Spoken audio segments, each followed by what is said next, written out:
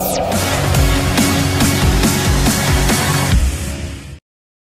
countdown to first serve continues. Today's stop is Alva. We get to visit with the head volleyball coach of the Northwestern Rangers, Coach Fred Aubuchon, in his second season. And, Coach, season number 2, but really you have a lot to live up to because season number 1 at Northwestern was pretty good. Records for the program and 23 wins, 12 conference wins as well, 12-4 in the GAC last season. I think at least from an outsider's perspective, looks like it was pretty successful. Talk about your perspective from the inside. Yeah, I couldn't have been happier. I could have been a little happier, of course, but I couldn't have been happier with the effort put forth by the girls last year. They were tremendous.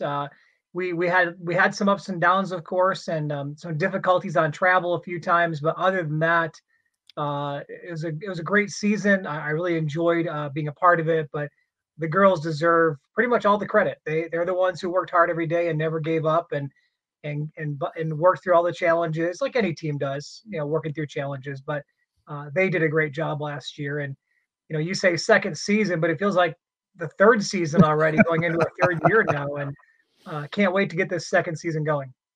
I completely understand. I know it feels like that for a lot of folks. Well, listen, Coach, you do bring back some quality players from last season's program, all conference performers in Sydney Miller and Katie Honeycutt. You had consistent matches and starts throughout the year from Kate Dieterding as well. Talk about some of those who are returning for you.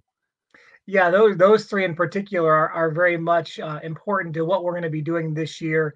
I would say they're definitely the nucleus of our system, both offensively and defensively, led by Sydney Miller, who is a 3-time conference defensive player of the week, and she did make all conference. She's a tremendous asset, really come into her own last year, and hasn't slowed down one bit.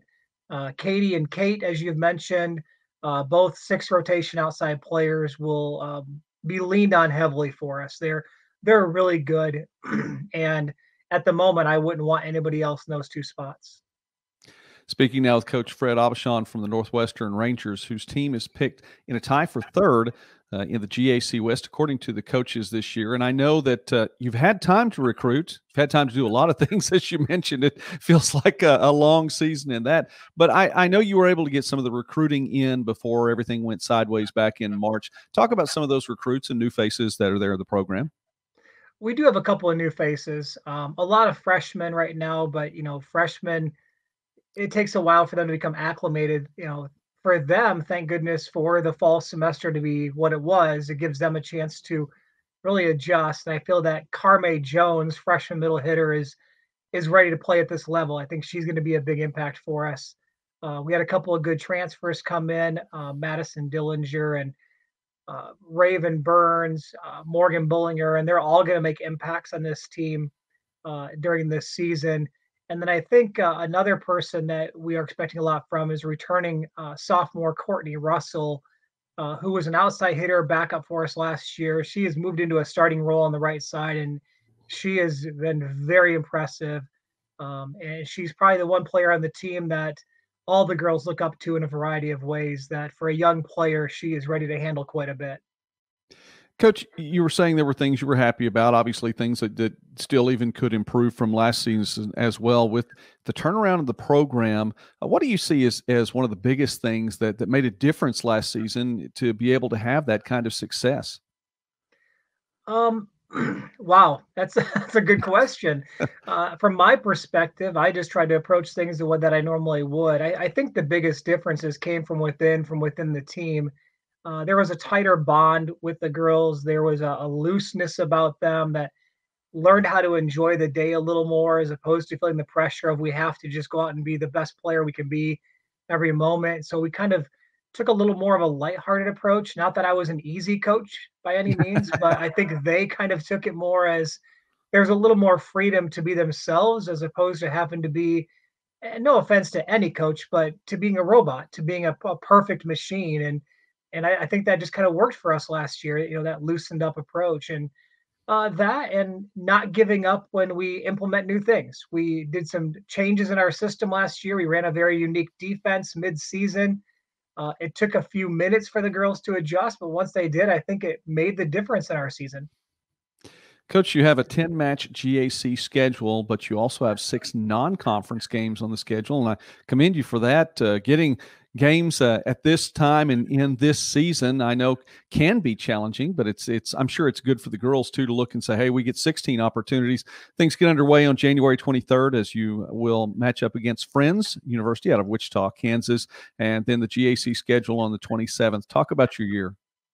Well, having a few extra matches is really important. The girls are used to playing 30 plus, at least 30 plus matches in a season. And for us to only have 10, that's a huge reduction. And for our seniors who will be playing their last semester in the spring, all 3 of them, they wanted to play more as well. So that was an immediate effort on my part, fully supported by Brad Franz and our administration of saying, yes, get a few more matches. It makes sense. But also, if we look at what's been happening since the beginning of the fall semester with professional sports and some of the D1s, games are canceled constantly. And I think we need to be prepared for the same thing. And to have a few extra matches, maybe we'll end up playing 10. I have no idea, but I'd love to play all 16, but at least it gives us a little more freedom to, if we end up having to drop a match because of COVID, either our fault or somebody else's, that we have those games. Looking at February 27th against East Central, there's no way I want to play that game without having something before playing them. Cherie's going to come in there and she's going to be prepared with that team, and I know that, and I want to be prepared for them. But we have Friends University, as you said. Martin Ian is an old friend of mine. We've known each other for a very long time. I coached against him for 10 years while I was in the KCAC, and I know him even before that when I was at Hastings College.